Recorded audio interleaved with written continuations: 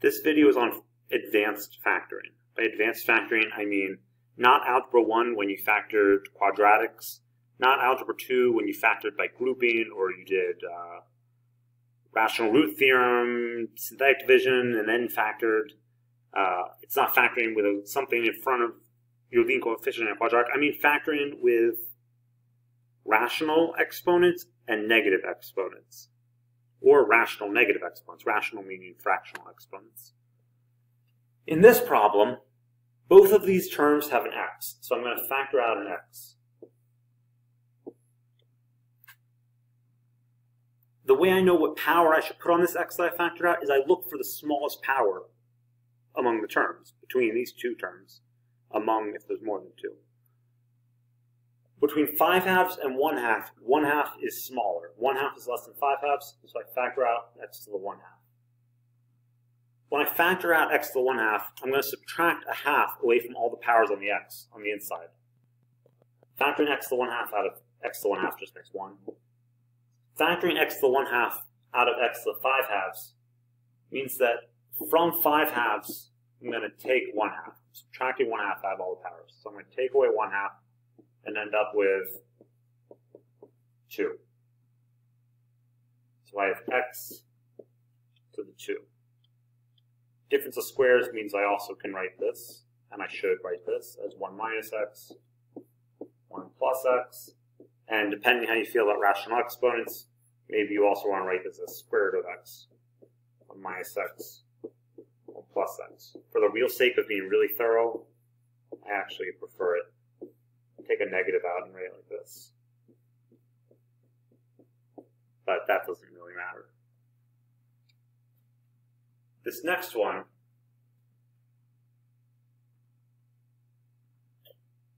common to both terms is an x, and common to both terms is an x plus 3. So I'm going to take out an x and an x plus 3. The exponent on my x is going to come from the smallest power I see in x. X to the negative 1/2 and x to the 1/2. I'm going to take out x to the negative 1/2 because negative 1/2 is less than 1/2. Take out x to the negative 1/2. Same thing with the x plus 3's. I see an x plus 3 to the negative 1/2. I see an x plus 3 to the 1/2. Negative 1/2 is the smaller exponent on an x plus 3. Here, x to the negative 1/2 I factored out, so that's just a 1 here. X plus 3 to the 1/2, I factor out x plus 3 to the negative 1/2. So what I do is I take away negative 1/2 from 1/2. From 1/2, I'm going to take away this negative 1/2. And I end up with 1. So I have x plus 3 to the 1. If I factor x to the negative 1/2 out of x to the 1/2, I do 1/2 minus negative 1/2 is 2/2, which is 1. X plus 3 to the negative 1/2, I factored that out, so it's just 1. I'm going to just rewrite this line a little bit cleaner.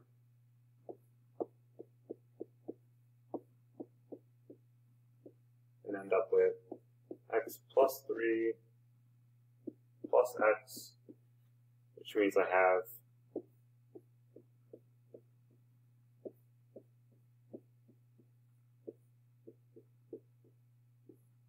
2x plus 3. Written with those as radicals, and because they're negative, I move them to the denominator. This could be written as 2x plus 3 over square root of x, square root of x plus 3. I also could write that all as 1 radical.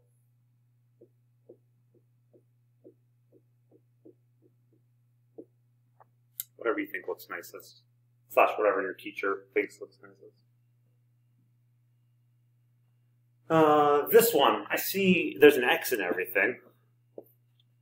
And what's the smallest power? Negative 1/2. Negative 1/2 is less than 3/2, and negative 1/2 is less than 1/2. So I'm going to take out negative 1/2.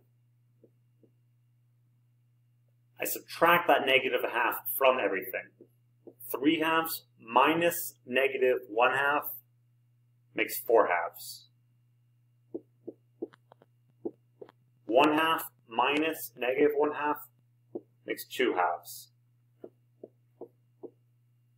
I took out the x to the negative 1 half, so that's gone, but I'm even going to still explain it the same way. Negative a half minus negative a half makes 0, so I have x to the 0. The thing about x squared plus 8x plus 15 is that that actually factors further. It's x plus 3, x plus 5. So I could write this as x plus 3, x plus 5 over the square root of x. Over because it's a negative exponent here, square root because it's over 2. So I do the second root. Oh, this one's a little bit different. This one has nothing to do with, there's no GCF here. There's no, it's not like there's x and everything, so I'm going to take that out. This one is in a quadratic form. Recall from my class, if you're in my class, or from somewhere if you're not, quadratic form is when I see powers on the x where it looks like a power, half the power, then a constant number. To do these, I do it by substitution. I do maybe like a equals, and I do the middle thing, x to the 2/3. I do the half power one, x to the 2/3. This lets me rewrite this as minus 2 doesn't change. I'm going to do minus 5. X to the 2/3 we said was a, so it's just minus 5a. 12. X to the 4/3. It's the same as x to the 2/3 squared. So 12x to the 4/3 is the same as 12 x to the 2/3 squared. This factors. If I want, I could guess the factoring, or I could do it by grouping. 12 times negative 2 is negative 24. Numbers that multiply to negative 24 and add to negative 5 are negative 8 and 3. 12a squared minus 8a plus 3a minus 2. I'm going to group it. Out of this first part, there's a GCF of 4a. Out of the second part, there's no GCF, or in other words, there's a GCF of 1. 1 is their greatest common factor. So this factors to 4a plus 1, 3a minus 2, which since the problem started off with x's, I can't really say, oh, it factors to this thing with a's. A is a thing I made up. The test paper wants x's. So I need to say 4, I translate it back to x's by saying x to the 2/3 plus 1, 3, x to the 2/3 minus 2.